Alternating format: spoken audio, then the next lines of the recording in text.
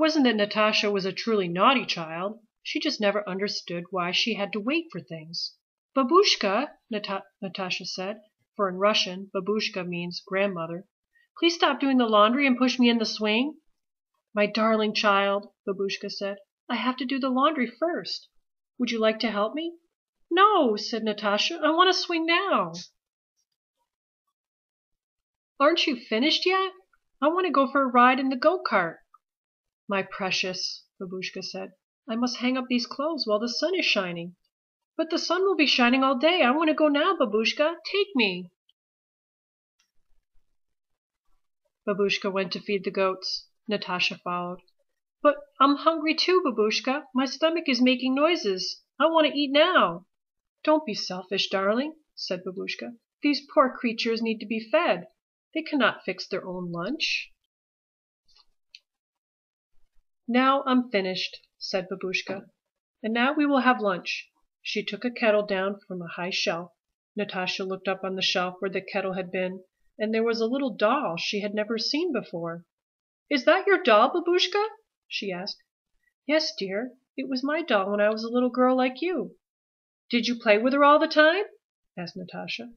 No, my dear. I played with her only once. Only once. I have finished my soup now, said Natasha. May I hold the little doll, just for a little while? Babushka got the doll down from the high shelf.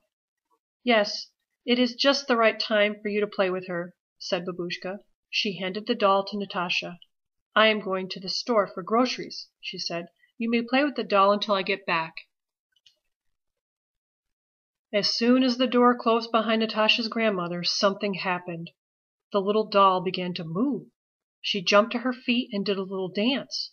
For a moment, Natasha was a bit frightened, but then the doll called, Come on, Tasha, let's go out and play.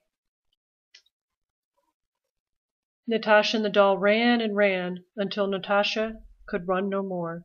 As soon as Natasha sat down to catch her breath, the doll said, Get up, Tasha. You get up now. I want to play. I'll swing you on the swing, Natasha said. Whee! The doll squealed. Push harder. I want to go higher. Natasha pushed the doll higher and higher, but soon she grew tired. Don't stop, Tasha, cried the doll. Don't stop. I want you to swing me higher. I'll take you for a ride in the go-kart, Natasha said. Oh, goody, Tasha, the doll chirped. And don't you slow down. You better keep going as long as I want. Do you hear me? As long as I want. Soon Natasha couldn't lead the go-kart any longer. I have to stop, said Natasha. I need to rest. Now, I want to eat, said the doll. Poor Natasha was very tired, but she tried her best to make lunch. Babushka's doll spilled the tea. She sloshed the soup from her spoon, and she flung noodles over her head. Then she pounded her fist in the mess and laughed and laughed. Suddenly she stopped laughing and started to scream.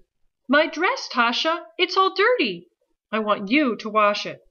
You wash it right now. Natasha washed the little dress and hung it on the line.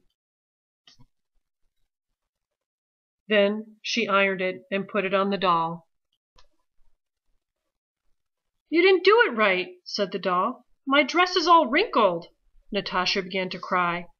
I'm just a little girl, she said between sobs. I wish you were just a doll. My darling girl, a voice called out. Why are you crying, my precious child? Babushka, sobbed Natasha. Your little doll came to life, and she was very naughty. All she wanted me to do was work. She never let me rest. She made me iron her dress, and I don't even know how. I'm just a little girl. There, there, Babushka said. You must have had a bad dream. Maybe, said Natasha. Her grandmother smiled and held Natasha closer. From now on, you can play with the little doll any time you want. No, thank you, Babushka, Natasha said. Once is enough. Babushka picked up the little doll and put it back on the high shelf. It looks like you've had quite a day, she said softly. The little doll gave Babushka a wink and went back to being just a doll, and Natasha turned out to be quite nice after all.